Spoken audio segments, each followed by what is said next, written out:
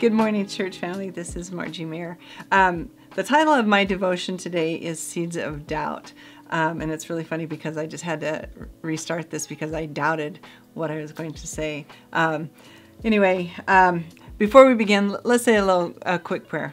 Dear Heavenly Father, we just thank you so much for your word, for your encouragement, and just how you work in our lives. And Lord, I just pray that as I read what you put on my heart to share today, that it would just be a blessing to those who hear it. In Jesus' name, amen. Have you ever had somebody cause you, or have anybody cause you to doubt something that you had full confidence about doing?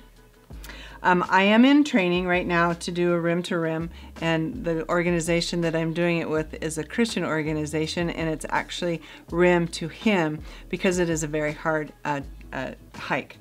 So I am in training to do the rim to rim at the Grand Canyon, and I've been doing some overnight backpacking to get ready for this challenge. Brandy and I had made plans to do an overnight a couple weeks ago, and the day before we went, I had gotten an email from the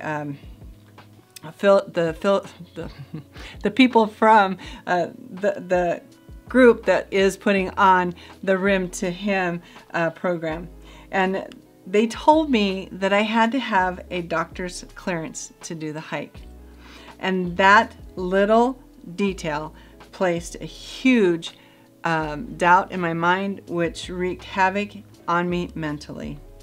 And on that point, I began to doubt my own abilities. I wrestled with the doubt all the way to the top of the mountain. I got elevation sickness, which added to my doubt. I kept saying to myself, maybe I can't do this hike. Maybe I am too old. Maybe I will fail. Maybe they're trying to tell me something.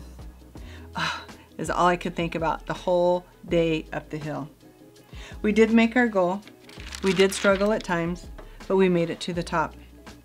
We spent the night, which boosted my confidence, and we wisely changed our plans because of the water supplies. But we did it. I did go to the doctor. She gave me a clearance physically, but it was the Lord's words that spoke to my heart that gave me the confidence. And that is Psalms 55:22 in the New Living Translation. Give your burdens to God, and He will take care of you. He will not allow the godly to slip and fall. Yes, that gave me back my joy to continue with a new focus. We don't have to be nervous about failing. He will hold up the weight for us. He has given us His word that He will not allow anyone or anything to move us from where we are supposed to be. Isaiah 41:10, also in the New Living Translation, says, "Do not be afraid. I am with you. Don't be discouraged. I am your God. I will strengthen you and help you. I will hold you up with my victorious right hand." When you have those seeds of doubt, make sure you are where God wants you to be, and then pull all of those negative thoughts under His submission, according to 1 Corinthians 10:4. Let's say a prayer.